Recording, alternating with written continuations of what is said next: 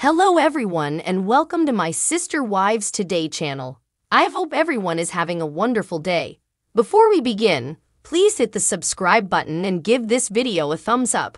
Meri Brown tries to tell Kody and his wife, Robyn Brown, about her business intentions in ET's exclusive sneak peek footage. When discussing her business plans with her estranged husband Kody Brown and his lone surviving wife Robyn Brown, Meri Brown feels anxious. Meri informs her longtime friend Jen in the exclusive sneak peek clip for Sunday's episode of Sister Wives that she intends to relocate the apparel portion of her company from Flagstaff, Arizona to Utah, where she manages her late mother's B&B. Robyn, Meri acknowledges, is the only one who's really going to care and is honestly going to kind of have a problem with it, so I need to let her know. The idea causes me a lot of concern, she continues, but Jen reassures her that Robyn will understand. I'd like my relationship with Kody to get to a place where we have a good marriage relationship, but that's not where it is right now, Meri says candidly. And I feel like he's going to think I'm done with this relationship when I tell him I'm moving my business up to the B&B, and that's not where I am, she continued. Meri was Kody's first wife, but since her 2015 catfishing scandal, the two have been on bad terms. Kody divorced Meri in 2014 so that he could officially wed Robyn in an effort to adopt her children from a prior union. Robyn has been quite distraught over the family's breakup since Janelle Brown and Christine Brown's divorces in 2021 and 2022, respectively. The tragic consequence is currently being depicted in Season 18 of the TLC reality series about the Brown family. Fans of Sister Wives are now aware that Meri and Kody's union fails in the end. Meri and Kody announced that they had permanently terminated their marriage in a joint statement in January. Leon Brown, a child of Meri and Kody, came out as transgender in 2022. How is Christine Brown of Sister Wives received criticism for filling a $770,000 home with unnecessary Halloween decorations that cost an insane $5,000. On her Instagram page, the 51-year-old posted a video showcasing her decor. Christine said, "Hey, I love holiday decorating, but I don't really enjoy decorating the exterior when it's chilly outside or anything like that, but I still want to be really festive, right? So I installed these constant lights. I've seen these before and have always wanted these." The Sister Wives actress's $770,000 home was illuminated in blue and red behind her. Her awnings were completely covered and the lights illuminated the front of her house. The TLC celebrity was using a Halloween preset, one of thousands of options. "So I have lights on all year long," she continued. "I am really happy. Check that out, it's adorable. All I need to do for Christmas is reprogram it using my phone." Some of Christine's admirers claim that the permanent lights cost her about $5,000. "Looks cool," one person said. "Not feasible, $, for the majority of individuals." "I hope you don't have neighbors across the street," commented another. "People may be disturbed by these lights.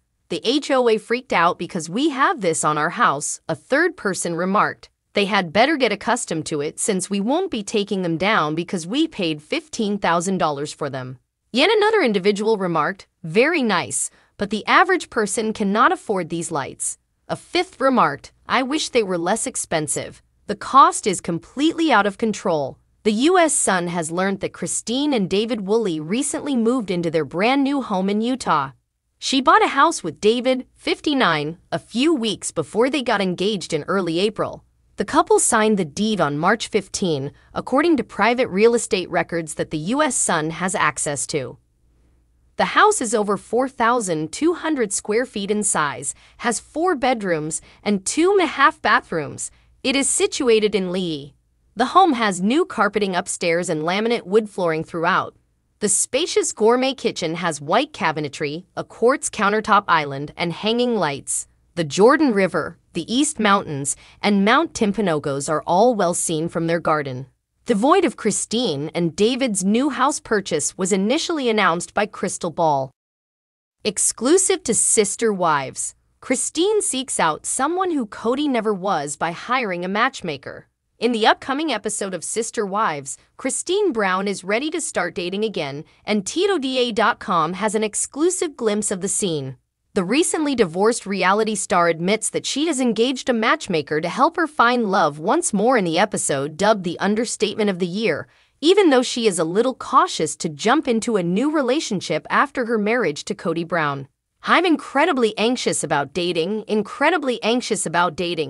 and I'm not ready, she confesses in a private moment. My marriage was not very intimate, so I had no desire to put myself out there once more. I'm not ready, therefore no. Christine Brown claims that her pattern for a man is basically the opposite of that of her ex-husband, Kody Brown. I just want someone who's a partner, a good communicator, and someone who's amusing, and Kody was never that for me. A sense of humor would be wonderful, she says. Christine Brown reveals she is speaking with a matchmaker while meeting with her children Aspen Thompson and Mykelti Padron and their husbands Tony and Mitch. So this time, I'm defiantly aiming for a monogamous relationship. I'm done with polygamy, she declares.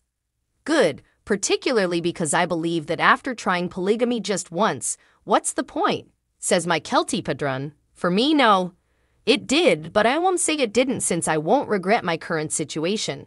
You realize? I don't regret polygamy at all because I gave birth to all of you guys, she explains. Christine Brown claims that she had been honest with her matchmaker about her circumstances back in her confessional.